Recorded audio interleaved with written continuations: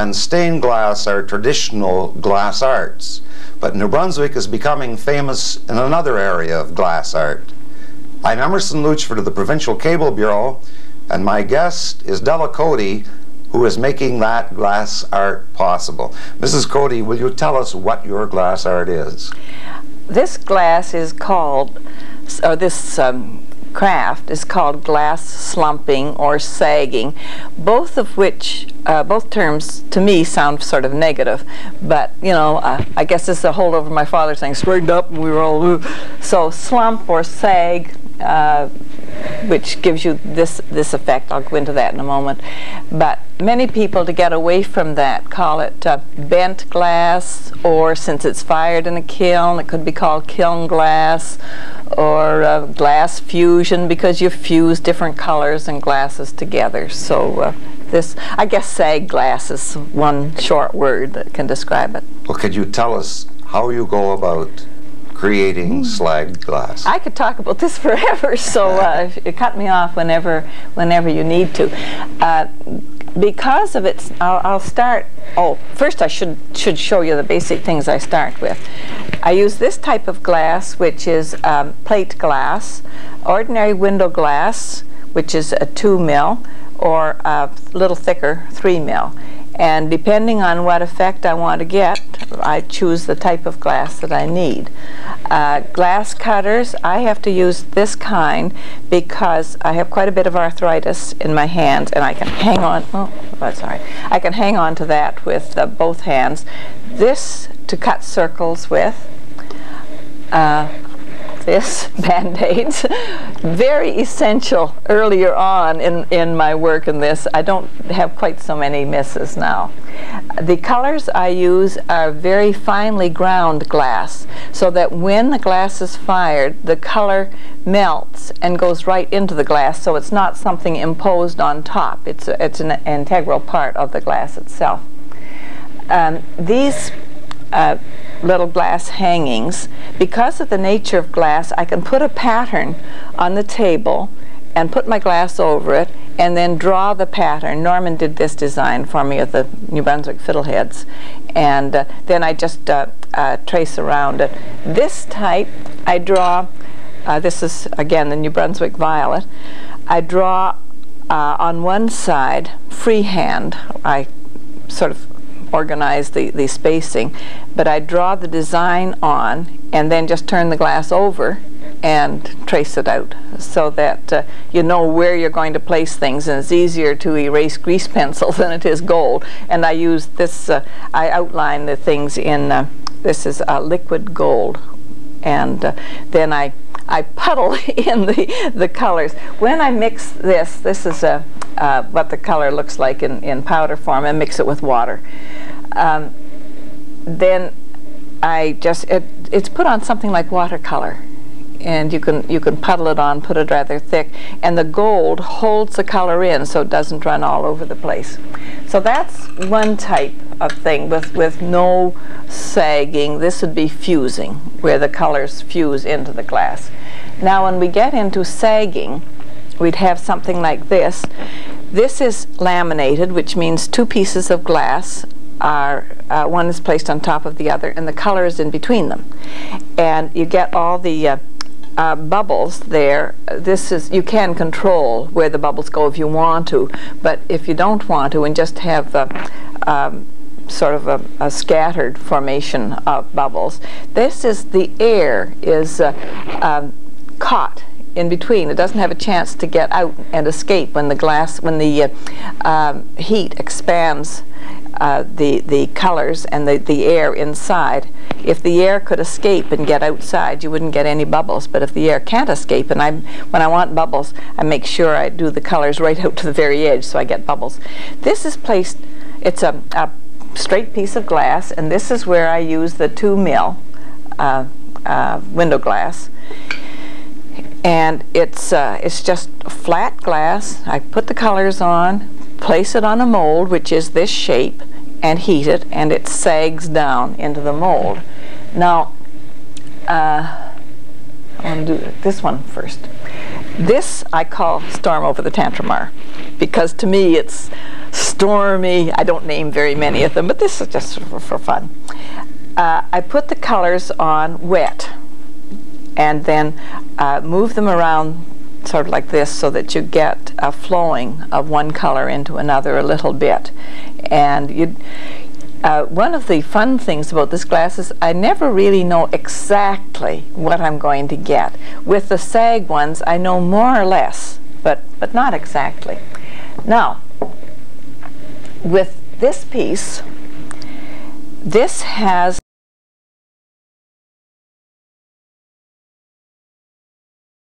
pinkish color, and that takes one firing. I have, with the luster pieces, I need to do 2 firings at least, sometimes more. But it's difficult to refire glass because it always needs a lot of visual supervision toward the end. It takes me about 3 hours to do the firing, but between hour 2 and 2.5 is when it needs a lot of visual supervision. So this gets 1 firing with the luster. Then I put on the design, and this is a traditional Russian.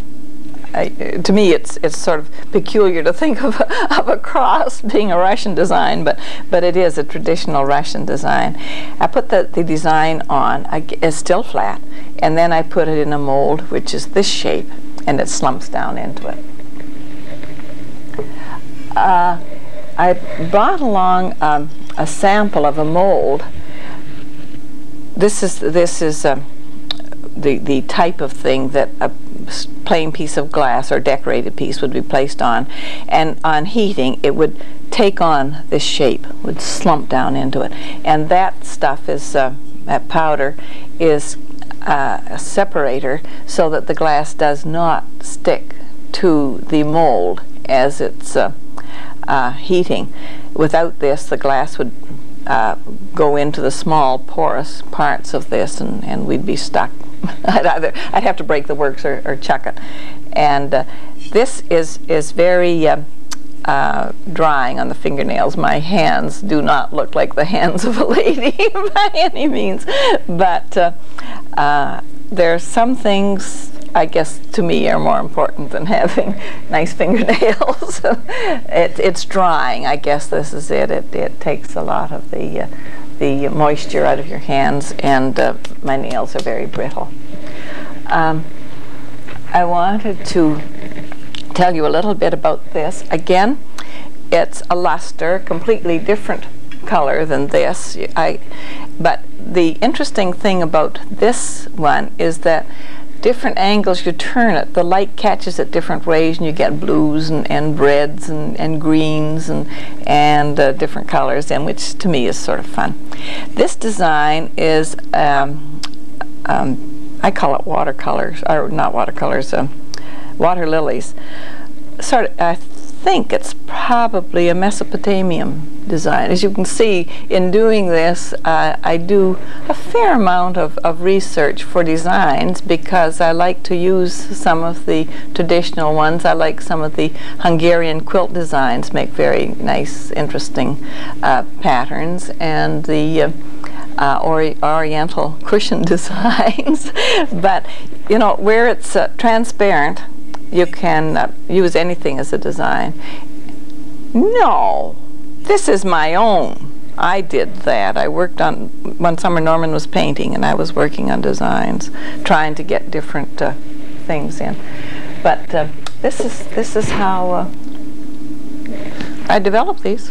Mrs. Cody, you've made 2 references to designs, or pardon me, 1 reference to a design done by Norman, and you referred to Norman being painting. I believe that you're referring to the Canadian watercolor artist Norman Cody. That's for sure. Is there a relationship between the 2 of you? Yes, of course, he's my husband. We have a great time in our family.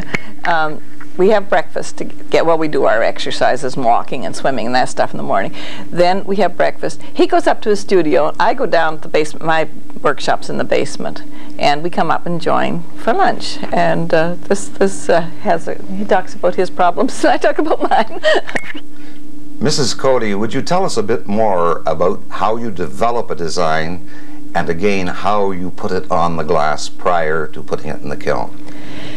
Developing designs is very difficult, and I don't know, working in glass, whether I prefer working primarily just with colors or with drawing on a design. Now when I like this, I get a charge out of this type of thing, just seeing, sometimes I mix two colors and just seeing what will come out, or what I call my slosh, the slosh type, this one, where I have some control over what's going to happen, but not definite control, as opposed to this, where I have a very specific design which I draw on with the gold. I have a special pen that has a little well in it that I put the gold in, and then just draw on the design, and that has to dry. I could fire that, which would make an additional firing, but there's really no need to, because once it's completely dry, then the gold will hold in the color to a certain extent. But I found when I mix my colors with oil, like this, I can mix it with either oil, and I use baby oil, but you can buy more expensive ones, or water, that the gold does not hold in the paint. So therefore I find that it's sort of a waste of time and money to mix it with gold. I tried it as an experiment, but it's not worth the time. What amount of time do you spend actually making designs? When I'm in my workshop, in this type, now we're going to be talking about other types of things later on, but when I'm in my workshop for this type of sagging, I don't spend any time developing designs. I have books and books of designs that I use periodically, and there's some I like and some I use once and think, I don't care for that at all. So the ones I like I use over and over again. The ones I don't like I just scrap. I have fun with these little hangings. Any of my children whose friends have babies, this type of thing, I do a little commemorative thing, and I put the name of the child and the birth date, and then they can hang it over the crib as a mobile, and then the youngster will have this as a memento. Our guest is New Brunswick glass artist Della Cody. We'll be back with Mrs. Cody after this public service announcement.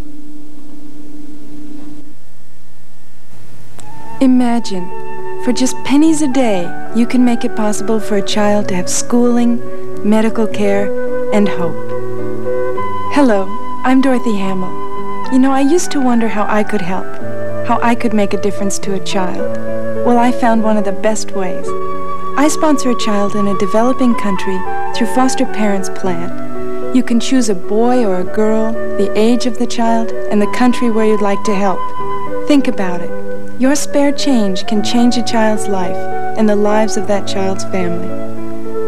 And it doesn't stop there, because by combining your funds with those of other foster parents, whole communities can change by growing more food, digging wells, building decent homes, and feeling good about their lives and what their futures will hold. Please call now. Foster Parents Plan, because your love does make the difference. Our guest is New Brunswick glass artist Della Cody. Mrs. Cody, when and under what circumstances did you start to become a glass artist? I could go back very, very far, but actually we stayed with the Dykmans one summer and looked after the tourists, the visitors, and this type of thing. And I knew this sort of solidified in my mind that I wanted to do something with my hands, but I didn't want to be a potter. And talking with Erica, and we'd yak around, and I thought, I bet you glass. Well, Erica having, this is Erica Gregg now, having the supply of books that she does and dig out all these things on making glass, and I couldn't quite picture mixing sand and all this sort of stuff and producing glass. I knew that wasn't it. So as the years went by, I still had this bee in my bonnet. And then when Dr. Kroll, Bill Kroll, was head of the craft council here, he knew my problem, and he found something in a craft shop down in the States. So he told me about it, and we went down, and I knew I didn't want to blow glass. I knew I didn't want to do stained glass, but I didn't know what I did want to do. And he said, Della, I have found something that you might be interested in. So we went down, Norman and Bill's wife and I went down one Saturday and went into this little shop, and as soon as I saw it, that's it. I love it. But would he tell me anything about it? No way! So Bill Kroll, being the type of person he was, all the way home in the car, we figured out how to go ahead and do it. And we bought a little kiln, Norman and I, just one of these little sample things. And I shouldn't say sample, they're copper enameling kiln. And we got some fire brick, and Norman dug out ducks, shapes of ducks and fish and this type of thing. And Bill had told us we had to have something as a separator so my glass wouldn't stick. And oh, did I get, then I used my Band-Aids, did I ever, and scrap glass. The glass recycling people love me because they sure get a haul from me every morning. And but I went on from there, eventually solving problems. But while I was working, I'd solve a problem and may not be able to, I mean, while I was working for money, may not be able to get back at it for 2 or 3 months. So then when I retired about 8 years ago, then I thought, now I can really concentrate on them, and I do. I work hard.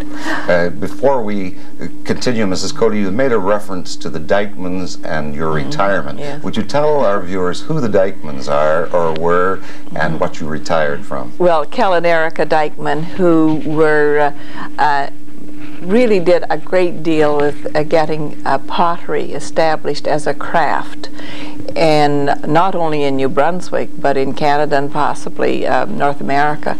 Their work still, to me, is very outstanding. And Kel died a number of years ago, and Erica later married Milton Gregg, and she's still a very good friend of ours. Now, my work, I taught at the university in the education faculty, and when I retired from that, then I could concentrate on this. I love my work, but since I retired, I'm not tied down to hours, so I can work 12, 14 hours a day if I want to, or I can work 2 or 3 or none if the time fits. Mrs. Cody, I'm sure that your craft, your art, is a developing one, and I see you've brought us some other very interesting examples of this. Could you tell us about these pieces, please? Well, I think this is maybe one of my problems when I was teaching as well as now. I'm never content with what has happened.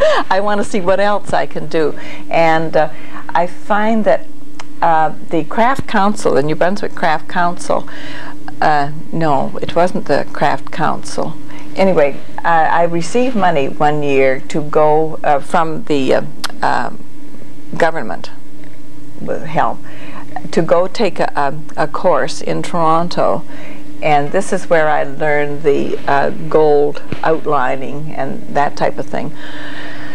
But I'm trying now to get a course. Sheridan College in Toronto offered courses this summer, exactly what I wanted. I want to really go into glass sculpting, and I don't know how.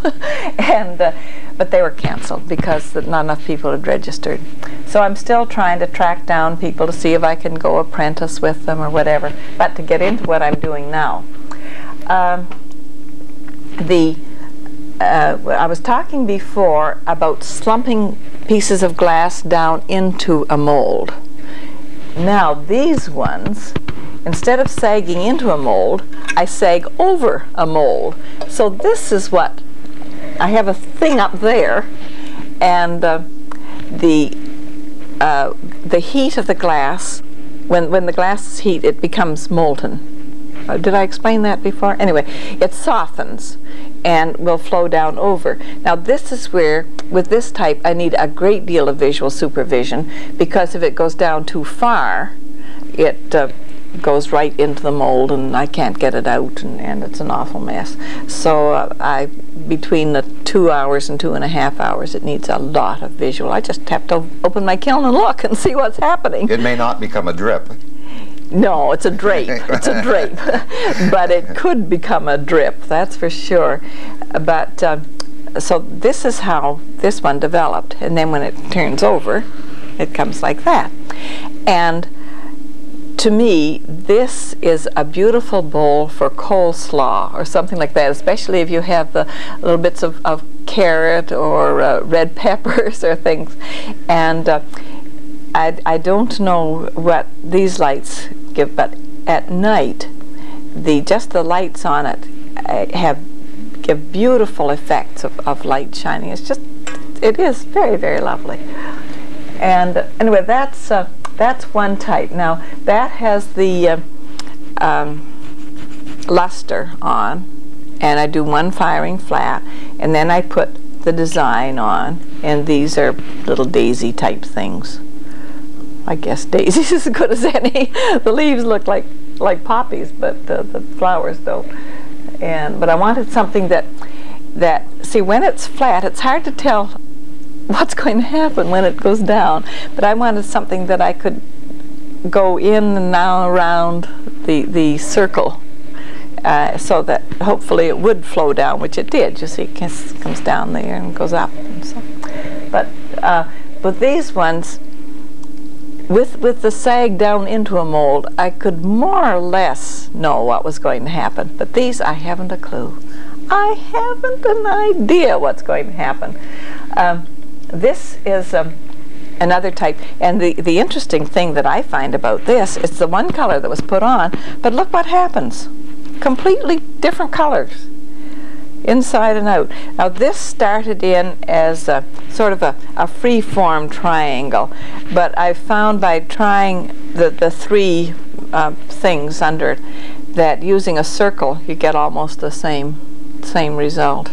So I don't know whether it's worth the hassle of. It's easier to cut a circle than it is a free-form thing that you have to do around corners and so on. But when, I suppose, I don't know, I guess the different colors, maybe the heat, you see, when it's up like this is going to get a different heat degree, you know, maybe just this much, but it's going to be a little bit different than that would be, because this is sheltered, it's underneath. And maybe that's what the reaction on the colors, I don't know, but I find it rather interesting. Do you ever expect to be able to solve the problem as to why it happened? To me, it isn't a problem. I find it an interesting happening. Phenomena. Yeah, yeah. I find it very interesting. I'm not going to waste time trying to solve things like that don't bother me. This is my pride and joy. I like this very much, and it is again a different technique.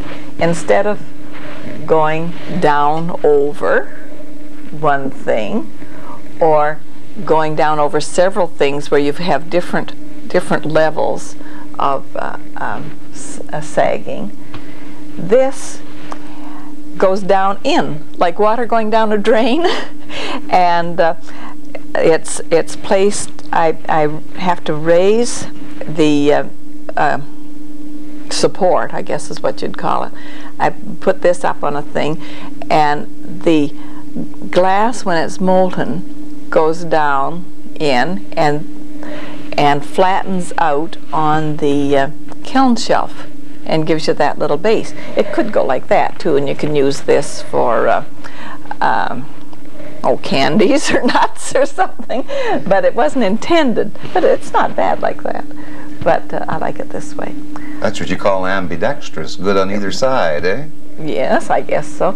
And another interesting thing about this, while I put both the red and blue colors on, that's another point I wanted to make. This stretches. The ones that sag down in sort of contract and they become more solid. But this is using the plate glass, and it stretches. Now, I could not, I haven't tried this yet. You were saying it's a developing. I'm always trying something new. I haven't tried this type of thing yet, using the laminated glass.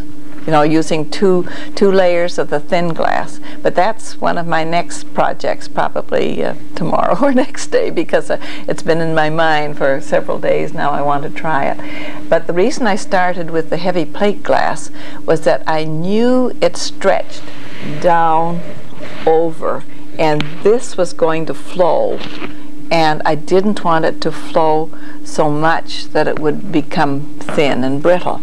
And that's where the problem in this comes, because as it flows down, this part of it is much thinner than up here.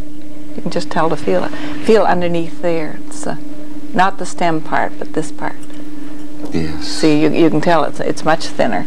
And when I was reaching this stage again, the glass people really profited. I'd have to try different heights, and if it went too long a drop, it would become very, very thin, like Christmas tree ornaments. That brittle, you know, the least little ping on it, and bang, you'd lost it.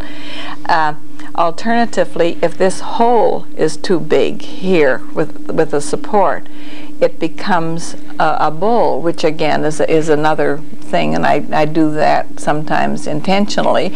But what I've been working to try to get is this type of thing, followed by this type, which I just took out of the kiln this morning, and I really haven't solved a lot of the problems. But what happened in this, okay, I had one thing down here with a piece of glass on it, and that glass went down here. I had another thing up here with another piece of glass on it that had a hole in it.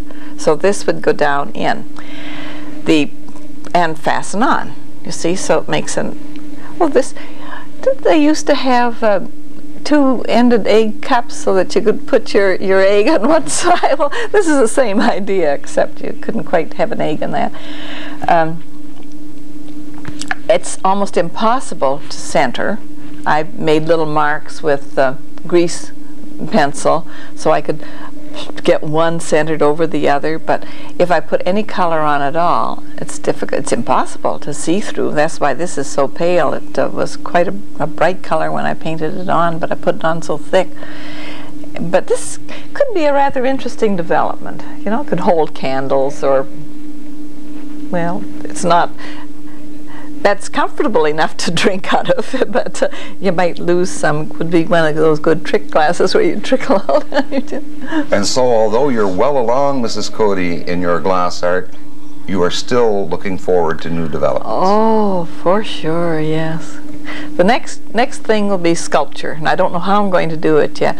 See, with this type, the flowing, free flow actually is what happens, because I have no control how it's going to go. But I don't stand and hold a piece of glass in the kiln and sort of let it flow. But I'm sure there are ways to get a little more control than I have so far. Our guest has been New Brunswick glass artist Della Cody. I'm Emerson Luchford of the Provincial Cable Bureau, reporting from the legislature.